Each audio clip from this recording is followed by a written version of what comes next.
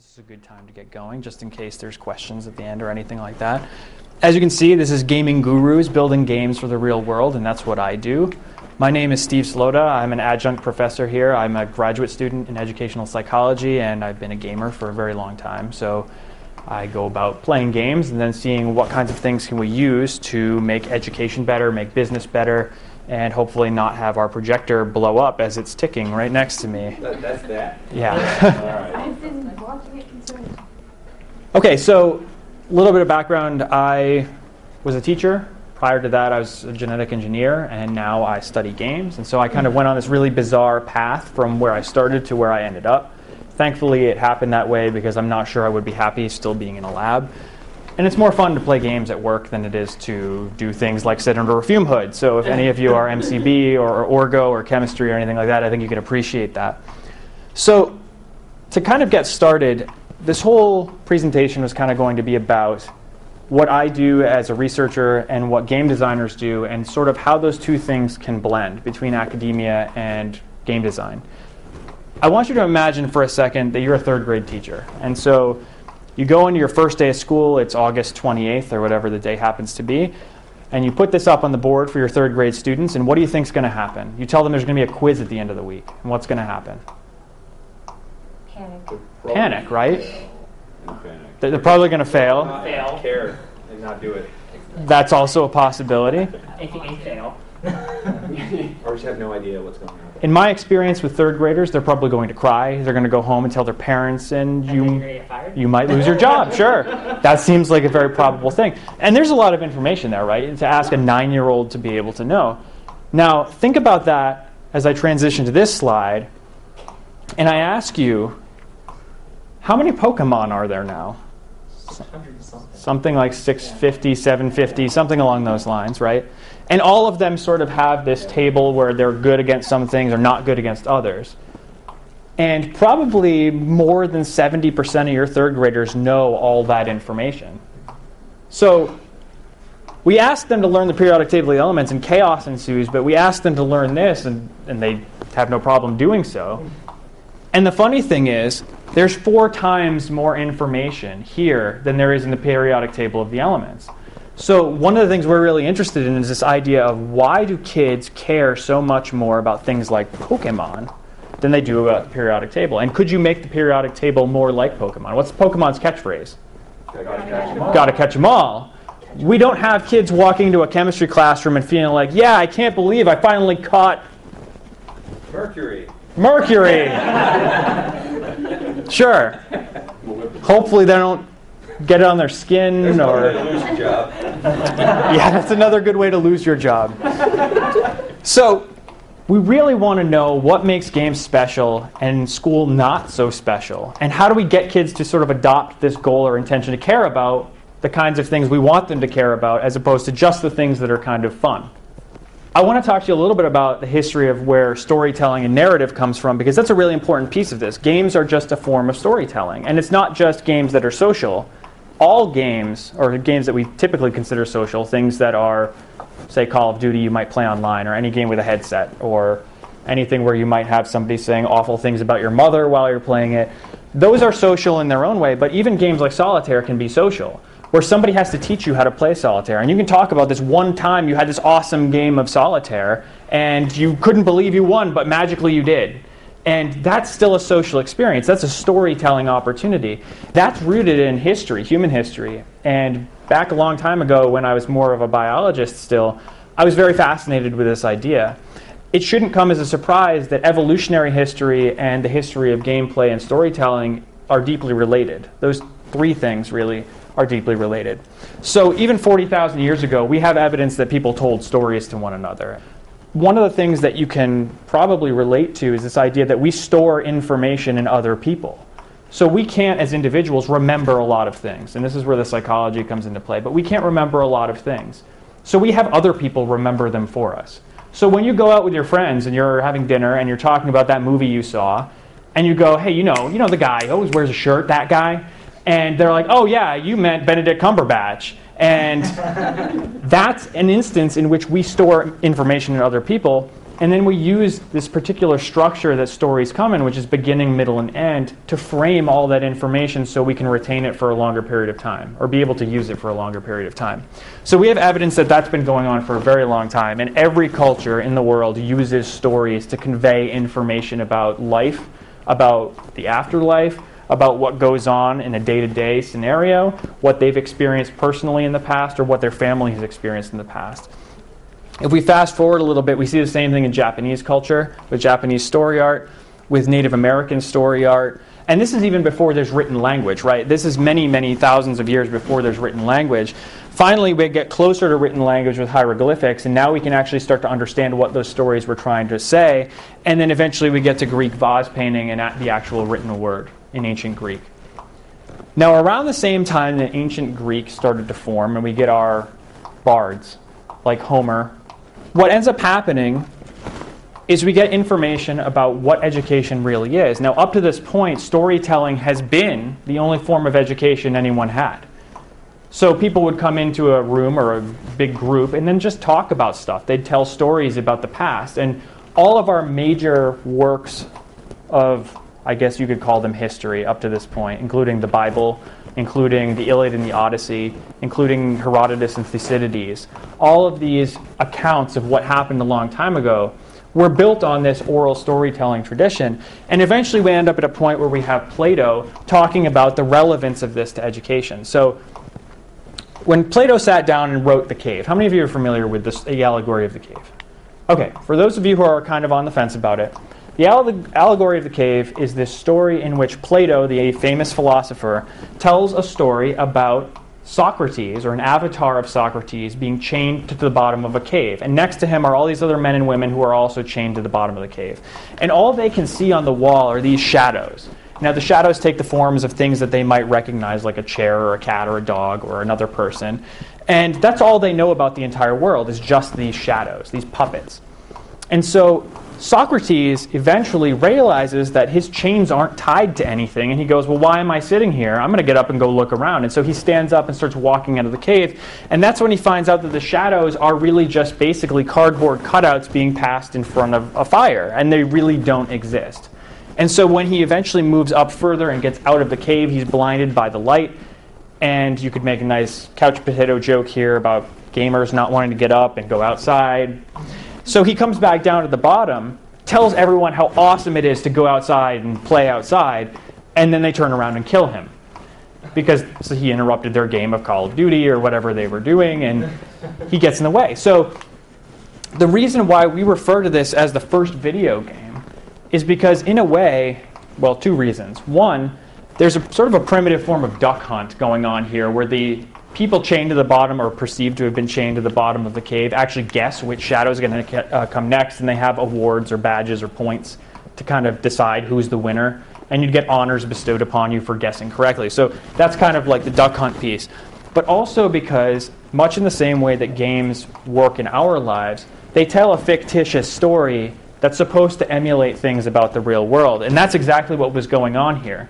Plato saw that all of these puppets that were going on in the real world, and in this case education, telling false stories about Homer's characters, all of that education was just teaching people false things about the world, that it wasn't something that they really needed to know, and that it was teaching them to be bad learners because it was teaching them things that were truly false, if that makes any sense. So eventually he writes this story to basically create an irony in which he shows that storytelling is bad, but he's using story to explain why stories are bad. So when you go back and look at this through a modern lens, it makes a lot more sense in terms of what we want to be doing as teachers, helping students understand where they can break their own caves, where they can come to understand what things matter in life and what things don't really matter, and where do they see the similarities and differences between stories and the real world. And that's where this comes in. We see things like the bardic tales, and they're also replayed again and again and again, no pun intended, with things like Knights of the Old Republic, or Dragon Age, or Skyrim, or any of these other stories in which there's good versus evil, or there's some other sort of overarching theme going on. And that's exactly what the bards used to do. They would teach people lessons about life by going and telling them a story. And that's what we do as players. We go and tell a story of our learning, about what we've learned morally or ethically or just content-wise about what we're actually participating in. Now, there's a couple of reasons why you would want to go and study something like this. First, because video games are now ubiquitous. Roughly 50% of players are male, 50% are female. 92 to 93% of individuals play games by the time they're 18 years old. So many people are playing games by the time they're 18 years old, and many are carrying on. The average age for a gamer now is roughly about 35, 36 years old. And these are people who grew up with the original Atari or original Nintendo and have moved on. And now there's a younger generation also coming in, so the mean age is moving up. The second thing is, currently, the evidence linking gameplay to academic achievement, and this is specifically referring to educational gaming, is very slim. We don't know a lot about why people learn, or in this case, what things are valuable about games that makes them worth pursuing in education. We think there's something there. We know there's something there. People have been using stories in games for a long time. I'm sure you've all used an easy bake oven at some point. You're pretending to be an adult, doing an adult thing to learn that behavior. Now, it's much safer to create something in an easy bake oven because you really can't burn the house down with an easy bake oven, unlike a gas stove. But it's a way to experience these authentic adult activities in as close a way as you can, to simulate them. The same thing is true of playing war or playing house. If you've ever played a game like Call of Duty or you've ever played The Sims, those are just effectively ways that you can go and mimic adult behaviors and learn what it is to be an adult. Now, I would argue that life after college is a little bit different than The Sims. Unfortunately, it's not as simple as just wiping the floor and your whole house is clean, and you don't just sit there for 5 minutes and have a baby, and you don't just not finding a job is not as easy as going on the computer, clicking yes, and having a job. Just there's giving up on the way to the bathroom. Exactly, or giving up on the way to the bathroom. Yet we can still get information from games like The Sims that allow us to mimic adult behavior in a way that's valuable to us. We wrote a paper, my colleagues and I, about 2 years ago, and one of the things we said is that people researching this kind of thing are currently looking in the wrong castle. So if you've ever played Mario, you know the famous phrase, your princess is in another castle. That's what we named the paper, because the entire premise of that paper was that there's all these cool things games can do, and yet researchers continue boiling them down to 1 or 2 or 3 generalizations about what makes games work and what makes them not work. Games are good or games are bad, or this kind of game is good and this kind of game is bad. And we think that's way too general. That we're picking out these variables that don't necessarily make any sense and then making them generalized so they apply to everyone.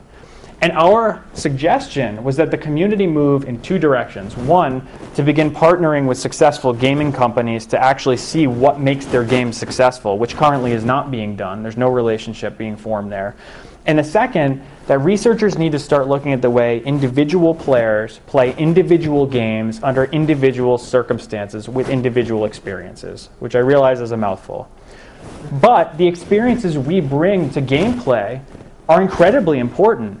They change and shape our intentions and our goals, the way we pursue certain things. And while I might play Grand Theft Auto one way, you might play it in a completely different way. And there's the same story arc that the designers have given us, but the way we go about fulfilling it is entirely different from person to person.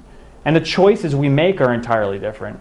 Now, our joke is that everyone's Trevor. If you've ever played GTA 5, Trevor is kind of the psychotic lunatic. And that ultimately, at heart, everyone's a psychotic lunatic. But some people might choose not to play Grand Theft Auto that way. They might choose to play it as a very ethical person, that they don't want to run people over, that they will actually follow the traffic laws. That could be the goal they've created for themselves for one reason or another. We don't know why. Similarly, when I used to play World of Warcraft, I would create goals for myself all the time that had nothing to do with the game.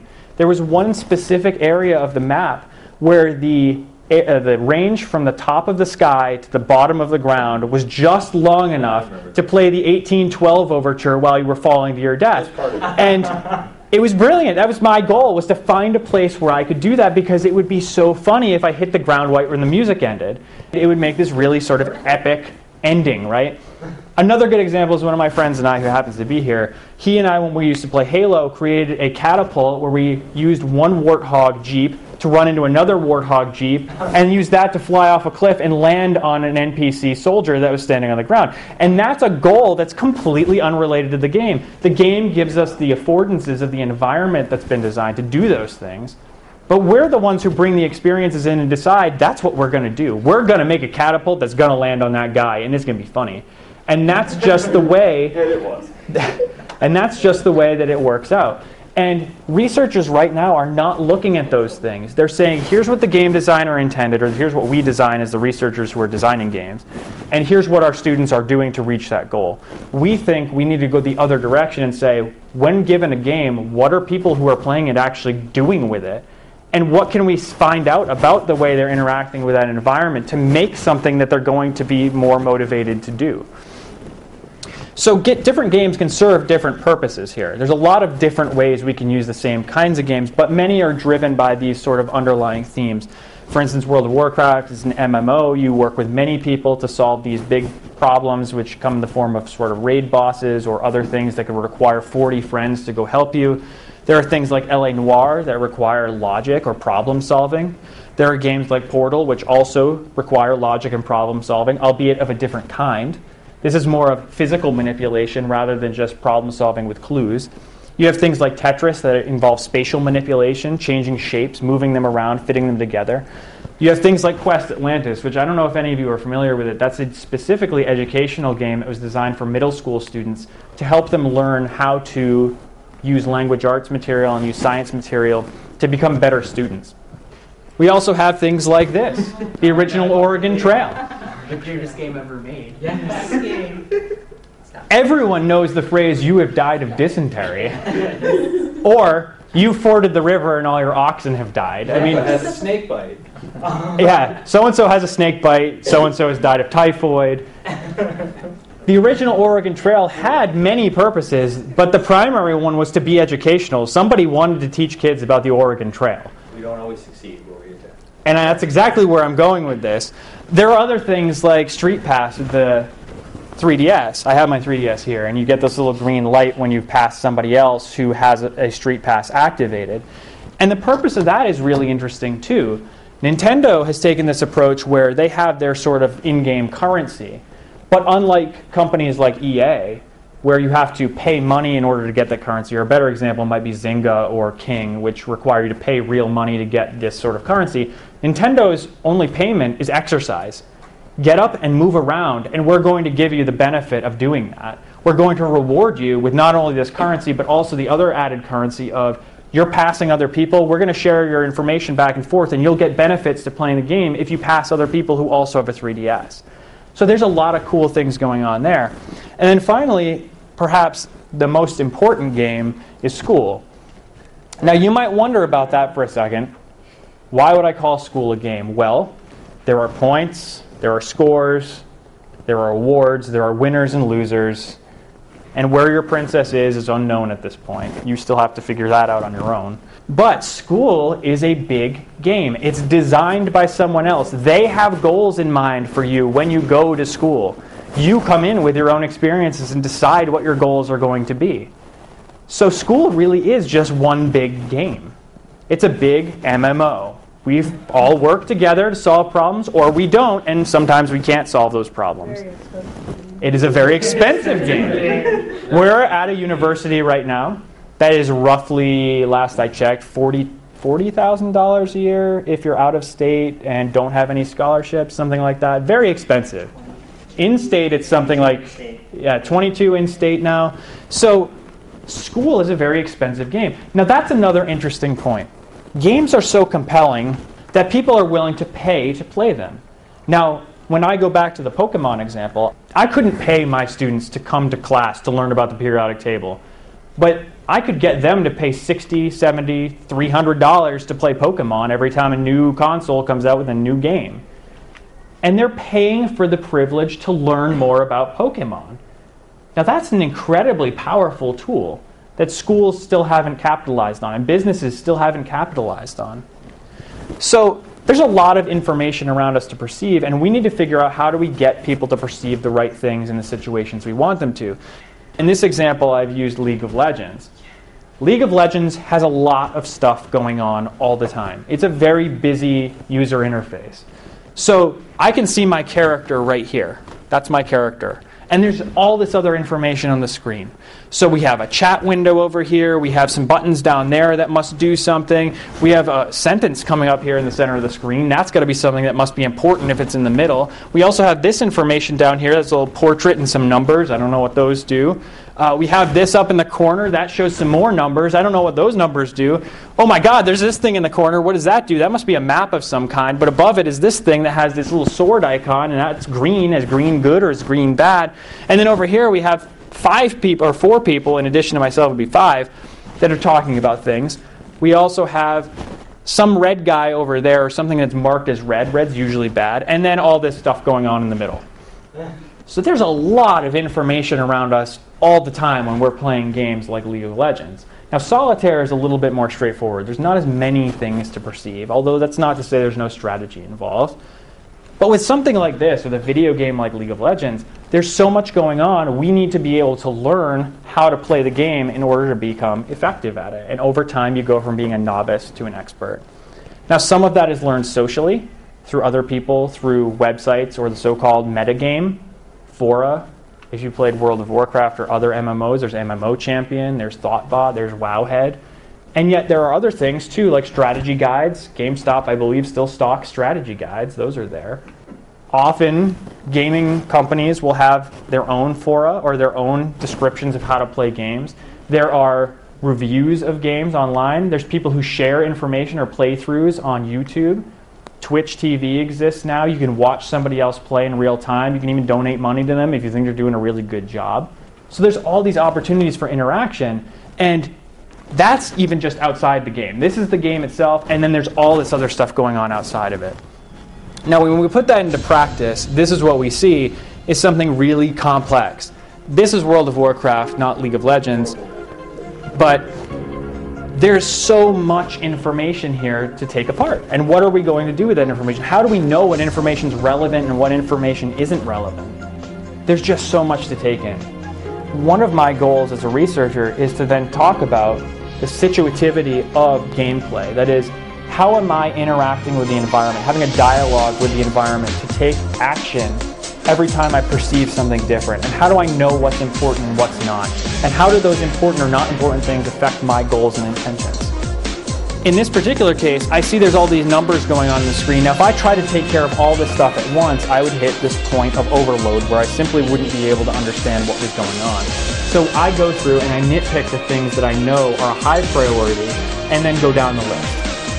So because I used to play World of Warcraft, I know that this is very important. That green bar means I'm alive as opposed to dead. I know that the information, what's going on the screen is very important in the middle in terms of what this big thing is, because that's what I'm trying to fight.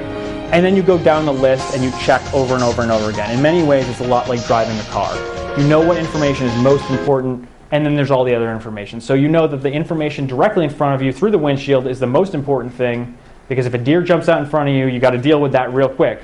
And then you know there's all this sort of peripheral information, your side mirrors, your rear view mirror. And then you have other information. You might have something like your gas gauge or the RPMs of your engine. And then finally you have things like the knobs for your CDs. All of those things take precedence in a certain order. Now, the big question for us is, how do we use games in the real world? And that's really why I wanted to kind of do this little presentation, is to talk about what do we do with this stuff? How do we take Plato's cave, this idea that storytelling can be useful to draw comparisons between the real world and the fake world, to make people understand what things matter and what things don't? How do we take that and turn it into something that people will play, like Skyrim, like Bioshock, like Halo? Before I get into that, I want to make one really important distinction. Gamification is a word you may have heard of. It's becoming increasingly prevalent, especially for companies. Schools are trying to do it now. A lot of people are trying to do it. Gamification specifically talks about taking badges or points or awards and giving them to people in return for doing something you wanted them to do. It's behavioral reinforcement. It's the same thing as your dog does what you want it to do, so you give it a treat. The alternative to that is what we call game-based learning or educational gaming. which is taking something that has a rich story, a rich narrative, a rich background, and gives an authentic experience. So it's not just taking something that's distasteful and putting sort of this sugary coating on top of it and saying, oh, look, it's a game now. It's actually changing the way we look at learning, at the way we engage people, to say, okay, here's what we want you to do. We're going to take and turn that into a story about how you're going to do it. Class Dojo, I don't know if any of you are familiar with this. Class Dojo is kind of an interesting tool, but it is very gamification-y, where essentially what you do is you give awards to students, and this is especially tailored for little kids. They have little monster avatars that they have, and then you assign them these awards, and when they get the awards, it shows a percentage behavioral management chart at the end of the week that you can send to parents. And the kids get happy because they see the little monster dance, or they see that they get the little badge show up next to their name, and everybody sees how good they were, and that reinforces the good behaviors you want them to have.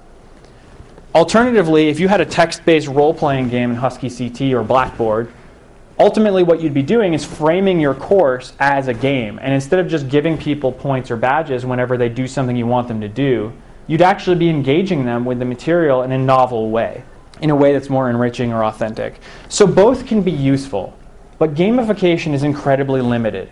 And it's been around for a long time. We've known it for many, many years.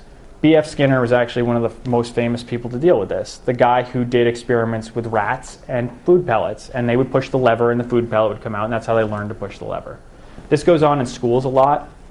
We use something called PBIS, Positive Behavioral Intervention Support Systems, and what those do is essentially give students reinforcers for everything they do good. We use the same thing in gamification. Game-based learning or educational gaming is moving a step beyond that and saying, let's apply other learning theories to make this work better for us. So the first answer to that big question of how do we do this is to build philosophizing games. Philosophizing games are the ones that are going to make people make moral decisions.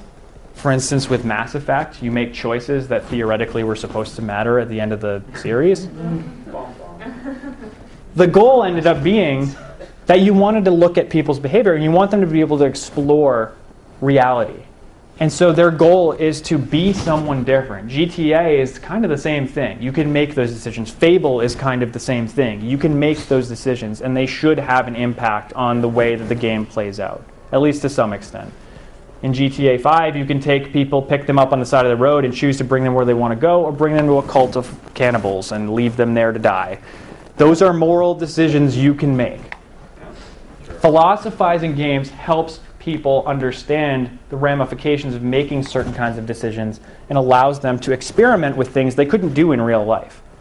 Additionally, we get them thinking about what kinds of values do I have? What kinds of ethics do I have? What kinds of morals do I have? What kinds of things do I care about or not care about?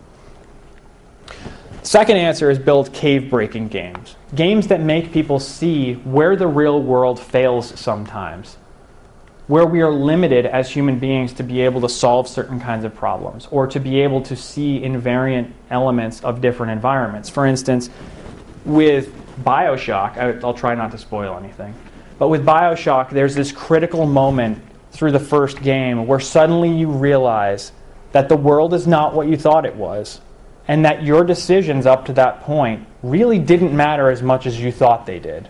That's a cave-breaking moment right there. That's exactly what Plato is driving at, this idea that we're in control only insofar as we think we're in control. There's a great line from Game of Thrones about that too, that power resides in the people we believe power resides in.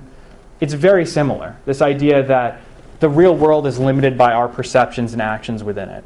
So if we can create games in which people come to recognize those things, it'll help them be better critical thinkers in the long run. And finally, building role-playing games that are going to help people be able to take on experiences they couldn't otherwise have. Now this game right here is actually multiple games being shown here, are games that I've designed with my colleagues. One of them is about ancient Rome and Latin. One of them is about biology. I've also done some with educational psychology and educational technology. And ultimately, what we want to do is create authentic experiences for people who don't get to experience things. And it could be for a variety of reasons, partly because maybe it's too difficult, maybe it's too dangerous, maybe because you just simply can't do it. We can't go back to ancient Rome. We don't have time travel yet. So we want to create these experiences where people can simulate behaviors, just like you do with your Easy Bake Oven, just like you do when you play house. Now there's two different ways to do this. One is sort of a quantitative approach where you take number data and you go and kind of crunch that and start thinking about what can I do with this number data. Now when you play a game like SimCity, for instance, what happens is every time you push a button or click the mouse, that mouse click is recorded in a giant database. So beware, the NSA knows what you're clicking on in SimCity. Be careful how many phallic-shaped cities you make, because you don't know who's watching. When you play SimCity, you can do all kinds of things. You can choose what goes where, what order you do things in, and you can actually detect the differences between new players and experienced players based on the mouse clicks that they take. You could do the same thing with World of Warcraft with people who are doing PvP together. Those mouse clicks will all be recorded. The order will always be recorded. Now, once you have that information, it looks kind of like this. This is a log file. And it goes on and on and on. There are many, many, many, many, many lines of code for this. Essentially, what researchers can do is they can organize that information in a way that makes it useful to us. And you end up with something that looks like this, which is a graph of that data. Not of this data, but of log file data. And essentially, these nodes that pop out on the edges are what you can localize as being very important. And you can look at specific tracks people take to find commonalities between people who are experienced or not experienced. You can also find novel experiences people have, for instance, with the people who make the catapult with the warthogs in Halo. You can go and find that information here and see how does it relate to other things. How do new players choose to play the game?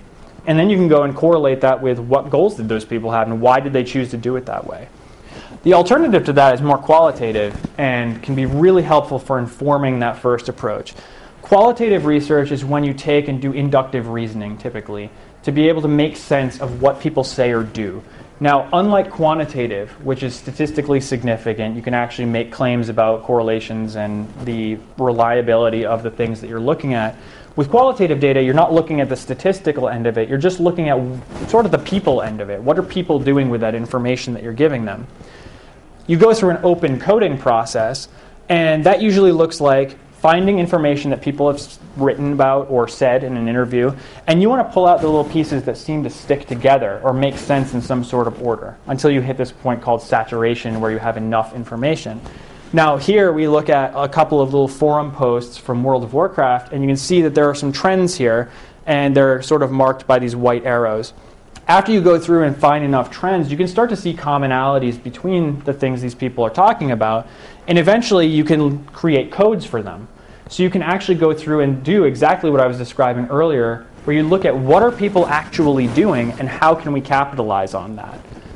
Now here, with the World of Warcraft forum example, we can say that there are certain categories that come out as a result of these specific types of posts. So for instance, establishing a problem, stating a fact, making an act of hostility, which would be trolling, or an act of affirmation where you're saying, good job.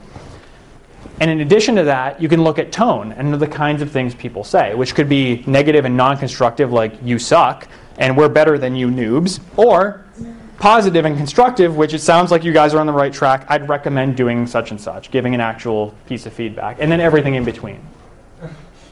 Now with this particular bit of research, this is what came out of it, was sort of a flow chart that shows how are people interacting in World of Warcraft's forums, and what could we do, or potentially start doing, to be able to motivate people to have more positive interactions than negative interactions. Because we know that if you have negative, non-constructive posts like you noobs suck, it's going to derail the thread and it's just going to stop there. But if you have people who have a positive, constructive tone, you're going to come up with this sort of co-developed or socially developed solution to a unique problem.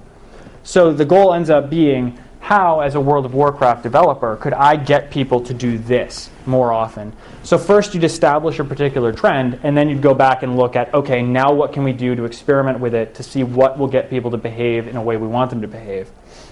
Now, the way we've applied this, my colleagues and I, one way is to actually change the way we look at assessment, the way we test people. Final exams are horrible. I think we can all generally agree with that. And those represent one kind of assessment. It's called a summative assessment or an end unit assessment. Sort of the very final piece of a course. That's when we're going to find out if you learned everything you needed to know. We actually wanted to take an alternative approach to that, and rather than looking at what do you know at that specific moment, how are you actually growing over time? How is your knowledge growing? How is it expanding? How are you making connections like you didn't before? And it takes on what we call continuous embedded formative assessment, which is an ongoing assessment rooted in the gameplay that students are having or that players are having. Now, with this particular card game we developed, what happens is we give a bunch of controversies. It's very similar to Apples or Cards Against Humanity, except with one important difference, that you're actually debating for your card. You're not simply slipping them into the pile. You're actually having a debate to argue on behalf of your card. So in this particular example, I might roll a 10 on my 20-sided die, and my conflict or controversy is more helpful in the development of education law. We're going to go, and the three of us who are playing are going to go around and we're going to have a debate about this. One person is going to be our judge, and two people are going to be our debaters. Now, each of them would choose a card from the hand that they were dealt at the beginning of the game. One of them, in this case, chose cellular phones, and the other person chose small group work. And their goal would be to debate which is more helpful in the development of educational law. Now, just like a debate in a debate club or in a class, what you'd do is have one person make their initial argument, have this person make their rebuttal to that, and then you'd go through and do the same thing. You get a second opportunity to do that, and then the other person would get a second opportunity to do that. And finally, the judge, the independent third party, makes a decision about whose argument was better. But for us, we were actually targeting educational goals, and so we were having students debate things that were relevant to the programs of study they were in. Now, you can imagine that as you play this along the course of a year, it's going to be pretty apparent whether or not people are picking up the material as they're going, because their debating is going to get better. If I know a lot more about small group work at the end of the year than I do at the beginning of the year, it's going to be indicated by my gameplay. And the more often I play this, the more data I have as an instructor to look at, are my students learning what I want them to learn? If I own a business, it's the same thing. Are my employees learning the things I want them to learn? Now, what we actually did with this, we've done this experiment to some extent. We've done it a couple of times now, mostly with faculty and grad students, but we're starting to do it with actual students. We've actually started looking for these codes, just like I showed with the qualitative data before. And what we found is that there's some pretty decent consistency in the way people play. Some of these things include the way that judgment is done, the way that people recast their argument or say the argument over again in opposition to another one, the way that players interject while the others are talking, and that could be productive or non-productive, and whether or not people support what they say with theory or not. And ultimately, this is what you get out of that with qualitative data. You get these little boxes, and they show percentage-wise how often are people using that kind of argument, which sort of translates to us to what extent are they using the things we want them to use as opposed to the ones we don't. So if you saw a box that was labeled as fluff, that had nothing to do, they were talking about things that were completely unrelated to the actual debate, you'd want that box to get smaller over time, and you'd want the one about actual substantiated content to get bigger. So if we were doing this over the course of the year, we as instructors end up with this really awesome graphic that shows whether or not our students are learning what we want them to learn. So we've created this awesome formative assessment tool that's not as complex for a student as, well, go study this, cram as hard as you can for 8 hours, take the test, and then either fail or pass, forget everything you learned. This is actually saying we want to see, is there longevity to what you're learning, and what is that longevity? The other piece of this is creating role-playing games, and that's what I described earlier with what my colleagues and I have done. The one that's up here right now is actually for the educational psychology version of it, but there's one for Latin and there's one for biology, and they're working on one for Greek and for advanced AP Latin. And these aren't just short little things. They're actually extended role-playing games. Now, how many of you are familiar with Dungeons and Dragons? Okay, I would hope so. I mean, it is a comic book anime convention. This is a good place to find people who like D&D. If you've ever played D&D, you'd be familiar with the idea that you start with a character, it levels up over time, and you often play for many sessions over an extended period of time. That's exactly what goes on here. Every other day or so, these students that are participating in these role-playing games we've created are interacting in these small groups, and each group controls a character not entirely dissimilar from the way the Twitch TV Pokemon thing is going on right now. Now, the major difference is that this is not a video game. It's a text-based role-playing game like D&D. So you actually have the opportunity to discuss what you want your character to do.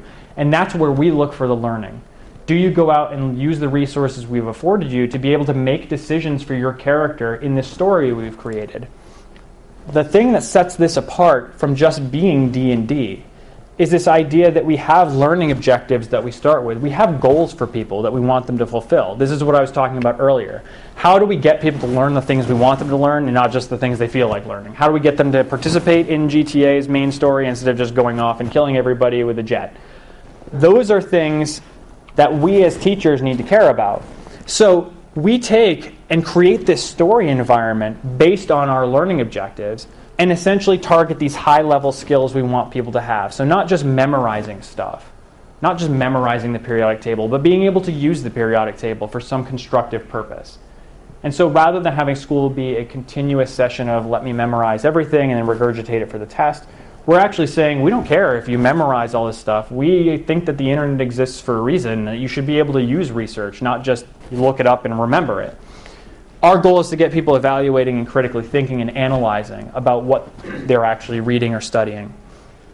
Now, this is what that looks like in practice. You have a course objective, you have a unit objective, you have individual objectives, just like in a game. A game has a major storyline or a major plot line, it has subplots, and then it has missions within each of those subplots. So if I'm going to talk about Skyrim, for example, I might say Skyrim's main goal is to tell you about the Dragonborn, the history of being Dovahkiin and what that means. And then the subplots might include my journey from the beginning of the game to Whiterun, and then meeting the Jarl and doing all those things. And then within those subplots, I'm going and doing individual missions like helping a woman catch the person who killed her chickens. Those are things that build up to this big overarching story the same way we do this with coursework. The major difference is that we look at it in terms of lessons and units as opposed to quests and subplots and overarching story arcs. So when we actually go to put this into practice, it ends up looking like a D&D campaign, with the major exception being that our learning objectives and game objectives are matched at a 1-to-1 ratio. So the things we're having you learn are exactly the same things as you need to do in order to be successful at the game. Put another way, it might be helpful to think of it as, if I'm asking you to go and learn about cancer research for my biology class, my prompt that I'm going to give you at the beginning of this story or within this thread of the story is going to be cure cancer, because I want you to do that. Now, that's a very complicated task, right? But if I'm framing it in the scheme of this epic story in which the villain is running away and he throws this vial on the ground and a giant tumor monster comes out, and now you and your group have to face this monster and defeat it, your goal is to kill cancer. The same thing we want you to be able to do in the real world, which is a lot more appealing than what I used to have to tell my biology students: you have to learn it because it's on the test, the capped or otherwise. Exactly how we sound. It is how I sound when I teach high school. I also slept under a desk like a vampire and only came out for school, you know, the usual. So I would give them this prompt in the scheme of an epic story. And that goal that I had set for them, that they had been set on for this quest, was the same as the goal I wanted them to achieve in real life, to create this richly authentic experience. And it's not just gamification, because I'm not just giving them badges. It's not saying, if you go and read the book, I'll give you the award that says you read the book, which isn't really doing anything unless they value that award, which many kids don't. The goal is to give them a reason to care about this, even if it's only to progress the story, and hopefully help them see the relevance of that story to the real world, to detect the similarities and differences between those things. Once they get their prompt to cure cancer, the next thing they do is go and do research, and that's usually online, and we use Wikipedia. Many people don't like Wikipedia. We actually find it to be incredibly helpful as a starting point for anything. And so we direct kids to Wikipedia and ask them to go research. What are you going to do? If your goal is to cure cancer, how are you going to do it? If you don't stop this thing, it's going to eat you, so you better figure it out. The students then come back to one another and say, well, what did you find? Well, I think it'd be a really cool idea if we went and stabbed the tumor and cut off its blood flow, because if we did that, then it's going to fall down and we can kill it easier. And somebody else might say, well, I read this thing that said that if you use radiation or chemotherapy, you can actually shrink it first, and maybe that would make it easier to kill it. And then we could worry about stabbing it, because otherwise it'd be too big. And you start to see this overlap between what kids are doing and what you want them to know about this stuff. And it's not just for cancer, but for ancient Rome. I want them to know culture. How do you eat like a Roman? How do you talk like a Roman? For any language, that's a really complicated thing to do. And in my old French classes, all we used to do is get a book, and on one page was the English, and on the other page was French, and then you just had to like cross-translate between the pages. This is actually encouraging them to use that information productively. So the first mission in Operation Lapis, which is the Latin program, requires students to tell their name to someone. And as they're reading the paragraph, it describes this old man heckling a little boy in a tree. And it says, the malice is yelling at the young boy. Malice is M-A-L-U-S. It's the word for, what do you think that means? Based on the context of the sentence. The malice is yelling at the young boy. Antagonist. It could be antagonist. Enemy.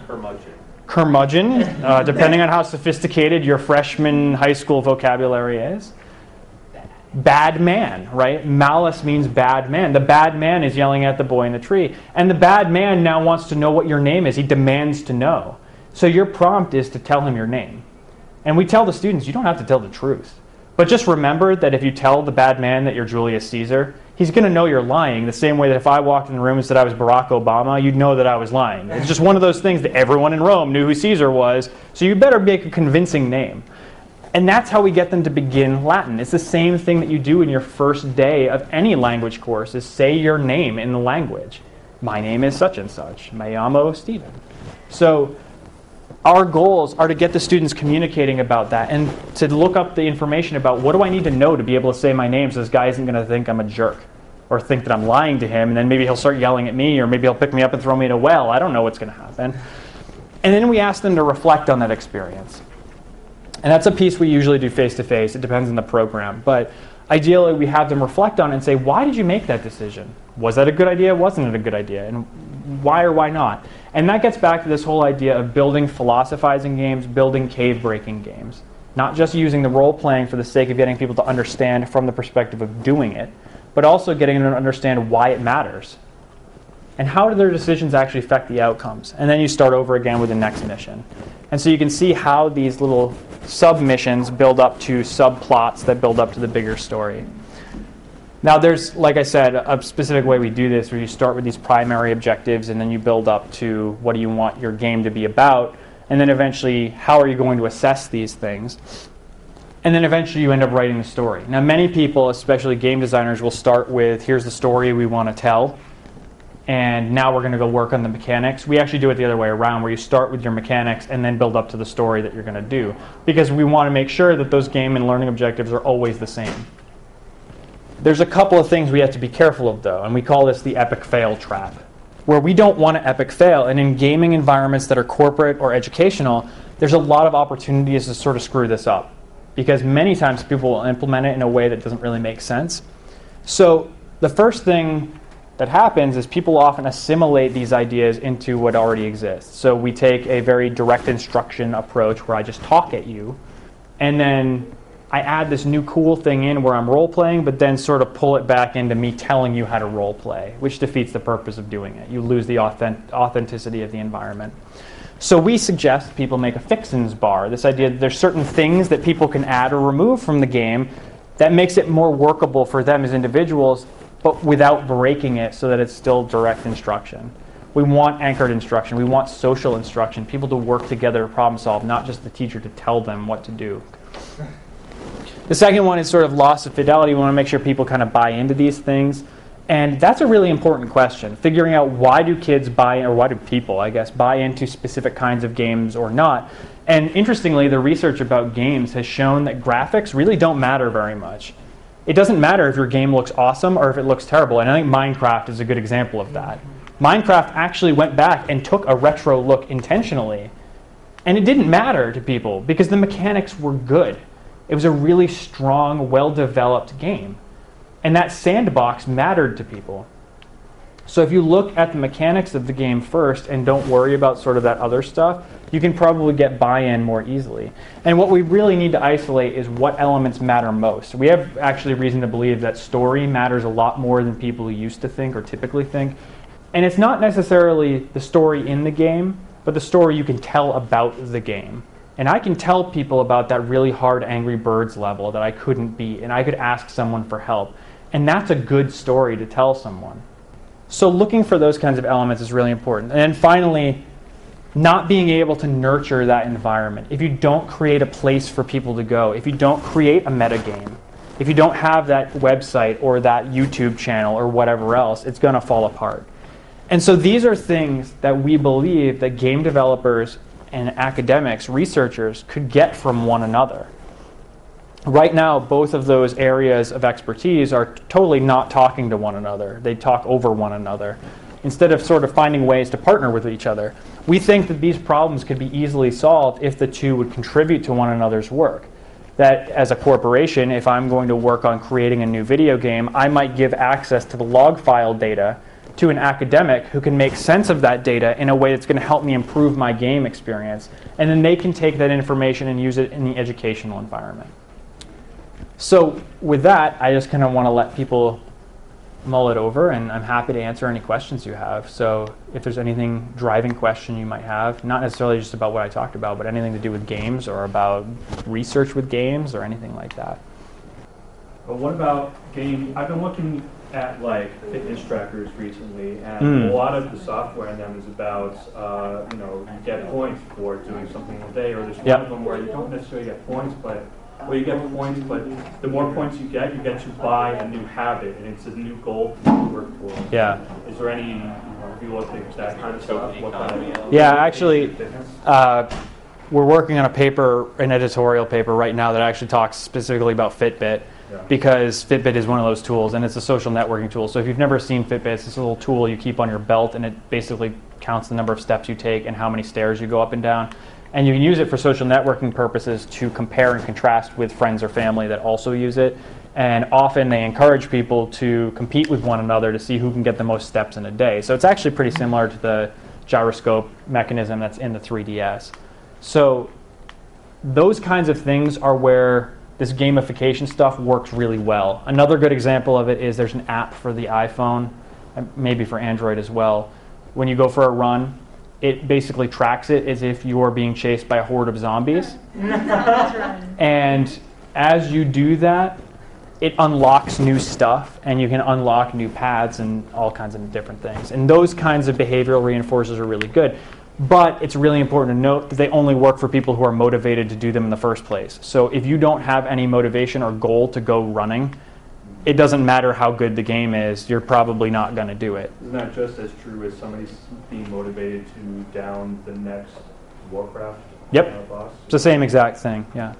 Everything that we do is governed by behaviorism in that way, that if you're not being reinforced in a way that you find acceptable, you're just not going to do that thing or feel motivated. Yeah. From a behavioral psychological standpoint, what do you think you could add to something like Fitbit to sort of put that the worm on the hook, if you will? That's a really good question. One of those things is to further increase the social networking capabilities, look at ways you can actually integrate those things into people's lives elsewhere. So a good example of that, there was a group at Stanford, I believe, that was trying to do something similar with electricity savings. And so they actually encouraged people to track their electricity usage, and the less electricity they used, or the more they reduced it, the more points they got in this online social networking game that they created. And those points could be used to do more stuff in the game. So if you imagine like Candy Crush, for example, it was basically the equivalent of something like that. You would take and earn your points by reducing your electricity usage, and then those points would allow you to continue playing Candy Crush. If there was a way to figure out what kinds of things would make that compelling to a broader audience, that would probably fix the problem. But again, it's a matter of testing and seeing what kinds of things work and what don't. We just don't really know. One consideration that I would recommend is creating something like the Zombies Run app and using it to create a story. So kind of a tell your own or choose your own adventure based on the amount of exercise you do. The more exercise you do, you can unlock new chapters of your story and put it together. Would that be similar, like the Pokemon Walker thing? Yeah, it'd be very similar to the Poke Walker, and well, except in my world it would be building something different, but it would be the same idea. But it's the same principle. Right. Like if playing Pokemon and leveling up your Pokemon was the same as, accomplishing something that required running, like losing weight and attaching it to something else in your life that was more meaningful at that point. Mm-hmm. Because I think a lot of people, like, you want to lose weight. You also want to play Pokemon. Mm-hmm. Playing Pokemon is easier than losing weight. So how do you sort of tip the scales to where losing the weight becomes perceived ease, or the worth becomes equal to the means justify the ends, Mm-hmm. like kind of thing where, because I think that was the whole goal with like the Poke Walker was, well, kids play video games and sometimes they get them to sit on their butts all day, but and that's not good necessarily. Mm-hmm. But we want them to play video games because we're a video game company. So what we do is let's give them a way to not sit on their butts that also helps them play video games. And that's Like Street Pass. exactly like Street Pass. And one of the things that we talk about, especially in situated cognition, is this idea of the intentional spring, and that your goal is to be able to shift intentions from one place to another.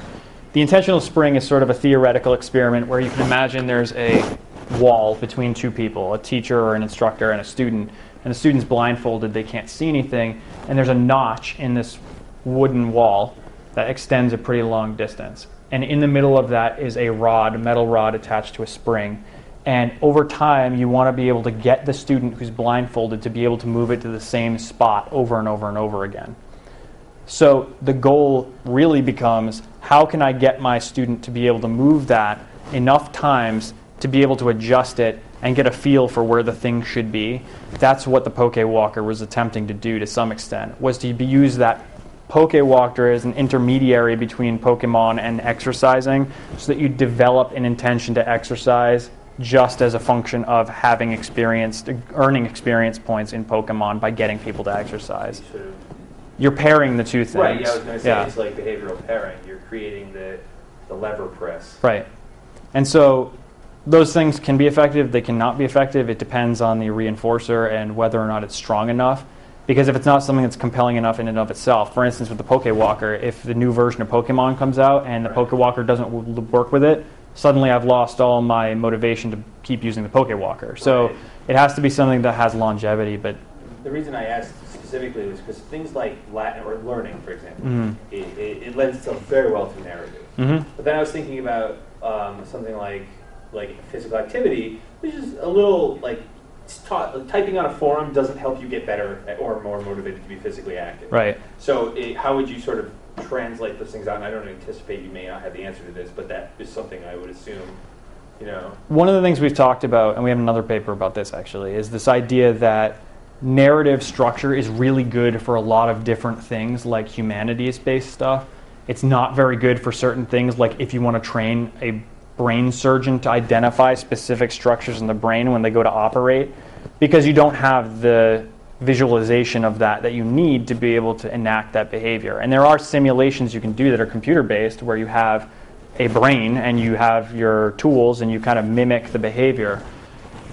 What we suggest doing is individual content areas going and exploring what things work best for them, and then using the same process of taking game mechanics that are effective for that specific purpose and repurposing them for that thing.